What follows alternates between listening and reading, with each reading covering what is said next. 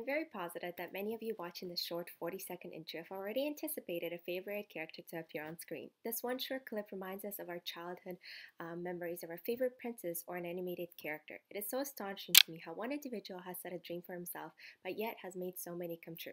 From a great dreamer, Walt Disney has become an iconic leader whose legacy can be carried on with pride and honor.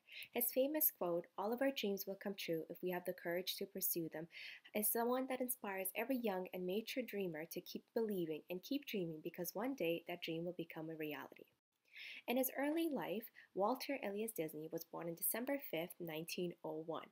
Born in Chicago, Illinois. At 4 years old, he moved to Missouri with his four other siblings and his parents. He attended the Kansas City Art Institute and Chicago Academy of Fine Arts, where he did become a cartoonist for the newspaper. For his career move, at 18 years old, he got his first illustration job, but it was short-lived as his desire to assist in World War I was necessary. He joined the Red Cross and became an ambulance driver, although his dream of an illustrator did not die, as he decided to cartoon all over his ambulance vehicle. When he returned from the war, he immediately decided that he had to move to Hollywood, as that's where his career would prosper.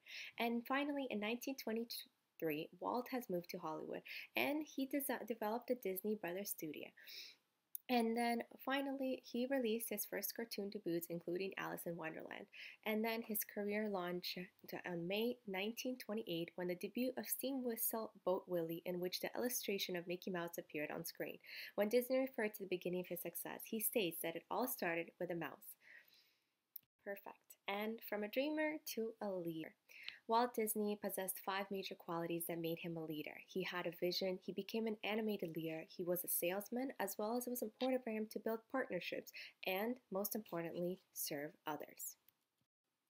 To have a vision, Walt Disney believed that the stepping stone to leadership was the ability to dream. He had a desire to have a vision and make it something more than just a dream. As a leader, he demonstrated courage while achieving his dream and not stopping until those dreams became a reality. He believed that consistency in his beliefs, core values, and integrity was what led to his success. To become an animated leader, motivation and empowerment, something that we talked about in class, was an important concept to being a leader. Walt Disney was a successful leader. He valued his employees and engagement and opinions. Every animated feature that was presented prior to going on screen was shown to Walt's team, who could give their feedback and maximize their creativity. He motivated his people by making them engaged with the work, and they felt empowered to continue thriving within his team. Being a salesman was just as important to being a leader.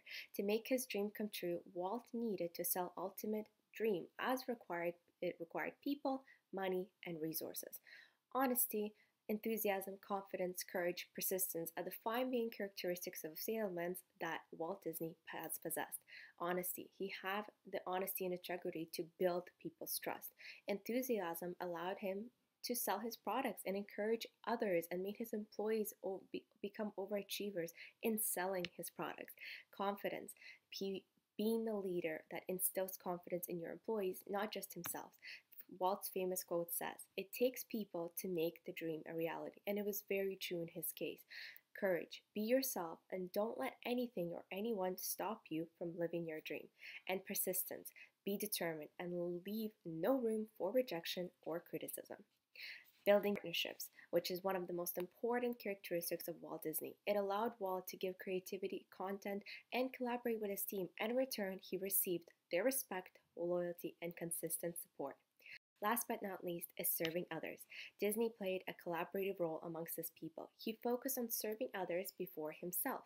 He served his people in countless ways, and just to name a few, he helped a disabled friend see the parks, wheeling on the red carpet, front row seats to every show, and he also became a fatherly figure for his secretary when he was walking her down the aisle to be getting married.